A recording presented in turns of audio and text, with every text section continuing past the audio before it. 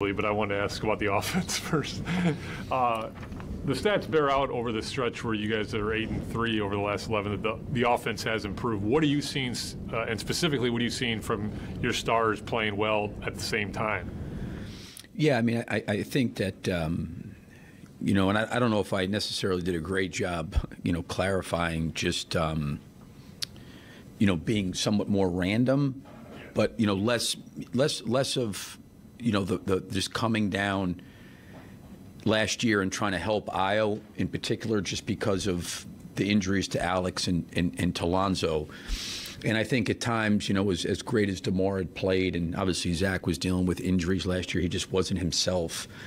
You know, it was a, you know, we became very one-dimensional, you know, and I think trying to get them to come down the floor and see where guys are in particular spots and what things to run and what things to do, I think takes time. And it's not so much come down, hey, just do whatever you want to do, but, you know, DeMar's here, Vooch is over here, Zach's over here, Kobe, but, you know, okay, what are things we can flow into quickly with everybody on the same page instead of it being play called? And I think that just takes time. I think it takes time for DeMar, you know, and for Vooch and for Zach, and as great as they are as offensively, you want them all to kind of complement each other. So, you know, maybe the word, you know, randomness wasn't the best usage of word in terms of saying it, which was randomly playing, but just more understanding. And I think that takes time where guys find, okay, I got a spot here, I can get this here, this is available for me, where it's not like every time you're yelling out something and trying to organize a play, but they're playing with some flow down the floor. And that takes time. You know, I'll be honest with you, there's been a lot of days where, you know, you're having to keep showing film, and I think that they, to their credit, have worked hard at it. You know, have worked. You know, they understand. I think from a year ago that we need to be a lot more like that. You know, to play against some of these better teams where it's not so eccentric of one player.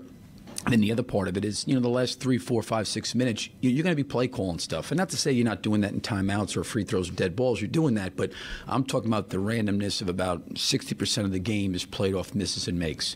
How are we playing inside that structure offensively where they can flow and play and play off each other? And I thought, you know, tonight, I thought Zach and DeMar, you know, complemented each other so well.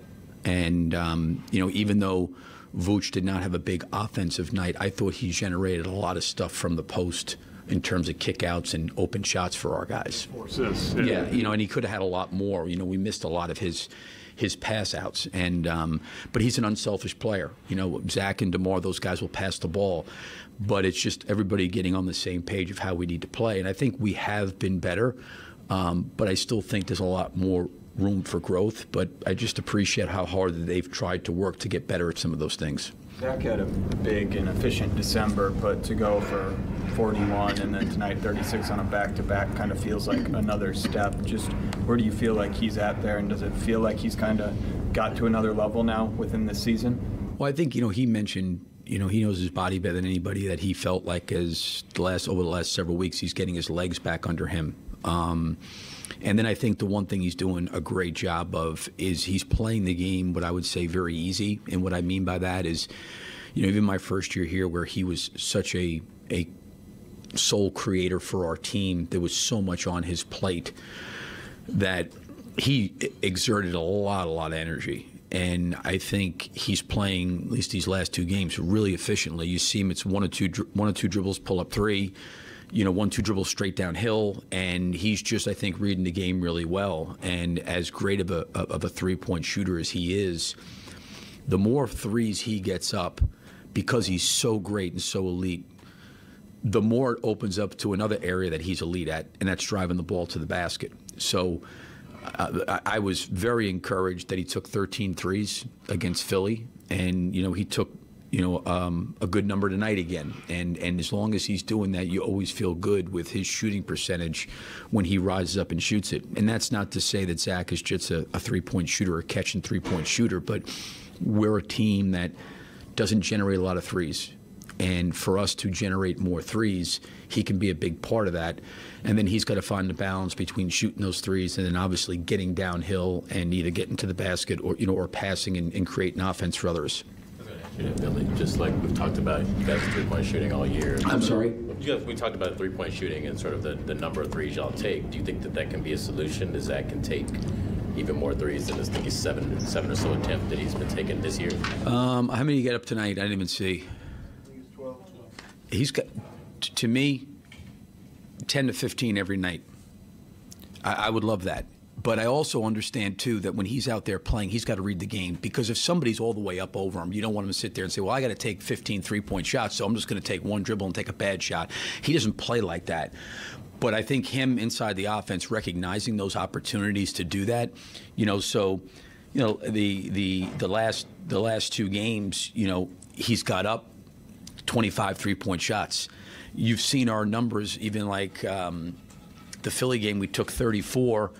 And tonight it was 25. But he's such a great shooter, and it opens up a lot of things. But it's hard when you're a player like Zach who wants to play the right way and who's got the team in his mind of incorporating people. Like, he's not one of these guys just wants to come down and jack up shots. That's not who he is. He's never been. He wants everybody to kind of get into a rhythm and flow, and he's very unselfish that way. But I think he's figuring out, okay, if I do take some of these threes and I knock them down, it's pulling people up on me, and I can really, really get downhill and create for myself and for others. And that's why he's an elite player, because he can play on all different levels. Sort of, I don't want to say like change your game plan, but just like coming to a point where it seems like everybody's kind of understanding the way that he bends defenses by coming off those screens. I'm sorry, you didn't first part. I'm just asking, like, the way that he bends defenses coming off those screens, does that encourage you guys to do more of that within the flow of the offense? Yeah, I mean, when he's coming off pick and roll, like tonight, it was great because they were switching a lot, so he was able to stop behind screens and take some of those threes. The same thing happened in Philly, where he's coming off a screening action and they're switching, and they're so worried about his speed coming downhill that they're waiting for him below the three-point line. And when he recognizes those and rises up and shoots them, what happens is after a couple times he makes those, it's just straight line downhill.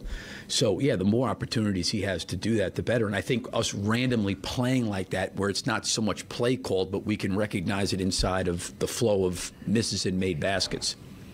When you talk about Zach playing more easy like he was tonight and last night, what do you think the difference is beside just the injury? I mean, especially in terms of his efficiency, what do you think is coming more easy? Well, listen, I appreciate all these guys where you try to evaluate the previous year and you try to say, okay, outside of Goran and Andre, pretty much the team's the same.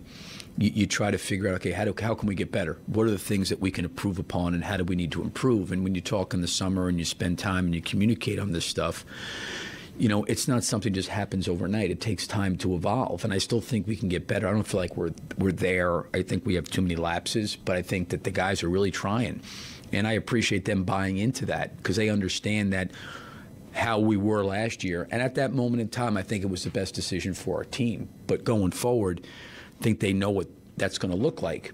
And I think some of the reasons why we've been able to maybe compete better against, some of the better teams is I think that there is a little bit more, quote unquote, I don't want to say randomness, but we're flowing out of, coming down the floor. And that takes time. And I think for Zach, not having a normal training camp, missing the first two games, trying to get his own legs under him, coming into an offense that's somewhat different than it was a year ago, it just takes time. And I give him a lot of credit for just having the resolve and the fortitude to keep going and trying to get better, because I don't think he was very pleased about where he was at early in the year, and it wasn't his fault. He tried to do everything he possibly could to get himself ready to play, but he also wanted to get himself and his knee and his legs strong enough, but he missed a lot of 5-on-5. He missed a lot of that, and he got a lot of that in training camp, and as time in the season's gone on, I think some of that's come back to him. Kobe and Pat were a little bit ineffective offensively up until that fourth quarter, 2-minute stretch where they put up 11 points. How impressed were you by their ability to stay in this game and then spark that fourth quarter? Yeah, I mean, I think the same thing could be said for Kobe in the Philly game. He missed 2 free throws in the first half, and then he made some big threes late. The thing I love about Kobe is, when something negative happens or, something happens where he knows he can be better, he always responds. And I just appreciate maybe him not having or getting off to a great offensive start, but him sticking with it. And the same thing with Patrick. Patrick had a hard night. I think he was 2 for 10 tonight from the field. But you know what? Like, he made 2 big 3-point shots. And that's what you got to do, is you got to keep your head in the game. You can't. And I think Patrick's discussed that and talked about that. That's been one of his challenges and areas of growth, is he can let previous situations dictate his energy and where he's at mentally. And I just got a lot of respect for the fact that he's recognized that, and then 2, stepping up and making some of those shots. Because we got down by 7, called timeout, we kind of went back on a run and got back control of the game a little bit. Thanks, Coach. Okay, thank you.